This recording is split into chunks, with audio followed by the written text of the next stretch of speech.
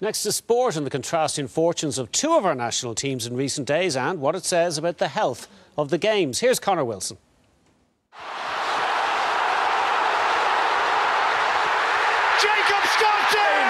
An historic win. An inspirational performance that saw Irish rugby stake its claim to world supremacy, all to the approving roar of the Aviva Stadium crowd.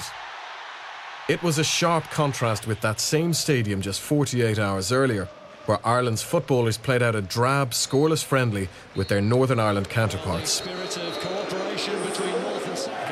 The glory days of Irish football seem ever more distant.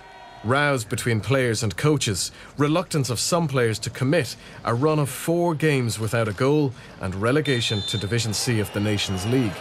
It paints a miserable picture of our international men's football team. At the same time, Irish rugby can attract arguably the world's best coach in Joe Schmidt. It can boast some of the world's best players, with a conveyor belt of young talent coming behind them, and the team will head to next year's World Cup as one of the favourites. Rugby is by no means the most played game in this country. It's comfortably behind soccer, Gaelic games and several others. Compared to soccer, it's a game played by far fewer people globally too, but it is unquestionably a sport on the rise. It's a sport that the IRFU has grown and brought to a point where an Irish team is foremost among the world elite. By any rationale, it's an incredible achievement and one the country can be rightly proud of. It's not always helpful to directly compare two different sports.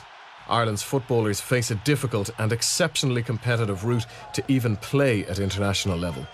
For the fans put off by dull games and a lack of goal scoring, a return to the glory days will look highly unlikely in the short term.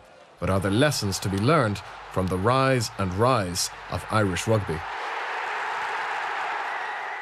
Conor Wilson reporting there on a great day for Irish rugby and some not so great days for Irish soccer. I'm joined now by soccer pundit and former League of Ireland manager Pat Dolan. Pat, what's gone wrong with Irish soccer?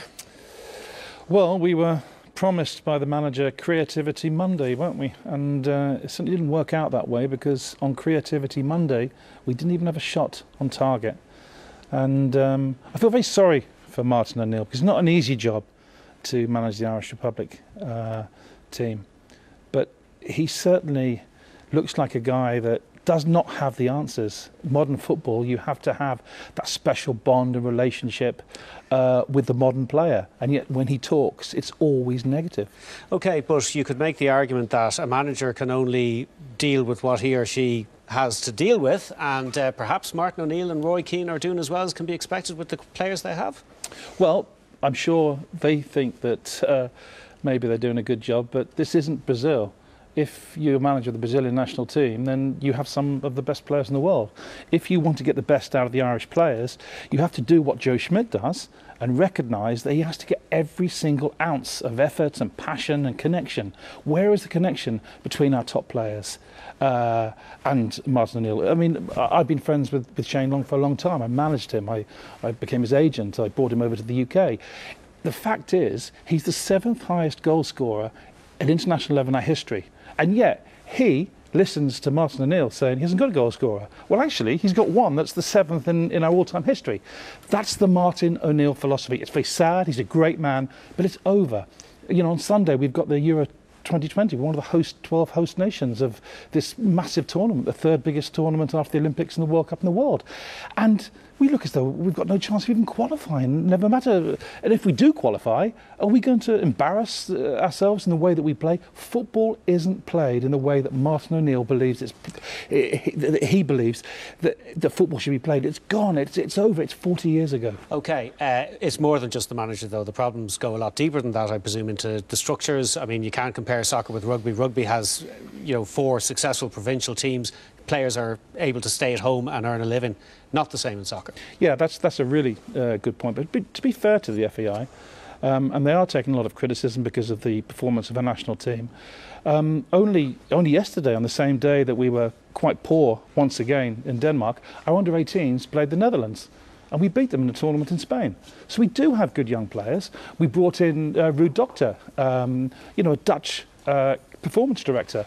I'm sure that when he looks at the performance of our international team, our top side, that's not the type of performance that he's asking the under-18s who are successful, the under-19s, under-20s to play.